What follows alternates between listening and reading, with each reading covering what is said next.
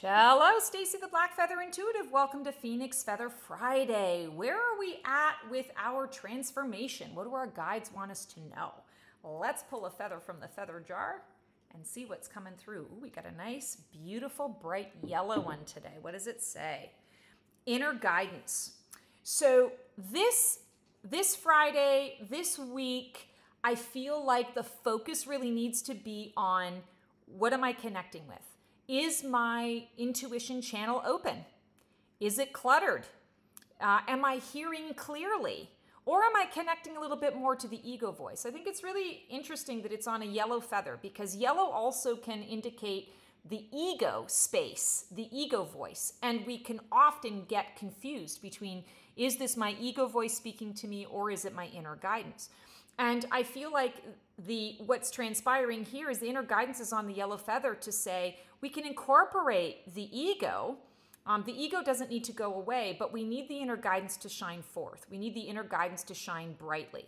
So I want to say maybe connect and do a little bit of clearing work, clearing out your energy, clearing out that intuition channel. And one of the ways that I do that is I use the yellow light. I visualize that, or I just know that it's happening. And I use it like it's like a vacuum cleaner. So I explode all of the yellow in there like you're cleaning something. So you're spraying stuff all around. And then you come in and you wipe it down, or you bring the vacuum cleaner in and you soak up and suck up whatever is not supposed to be there. And it leaves everything feeling bright and clear and sunny and lemony. You know, lemon, citrus, lemon is a fresh scent that is cleansing. So cleanse your auric field, cleanse your energetic field.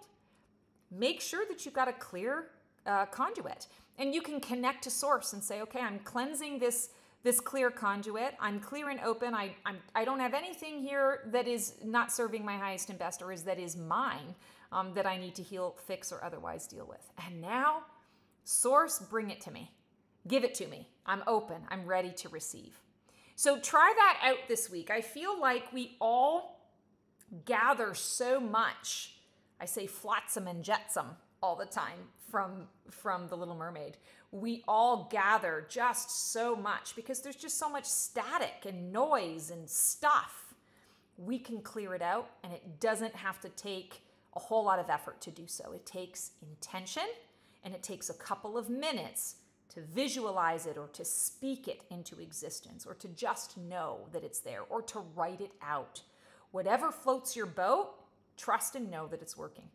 That's our Phoenix Feather Friday for today. Sending you guys so much love. I hope you transform well this week. Feel free to like, subscribe, and click the bell on my YouTube to be notified of more stuff like this. And don't forget to check out Meditation Monday coming up in a few days. It is going to really help you to center and ground and balance. Take care.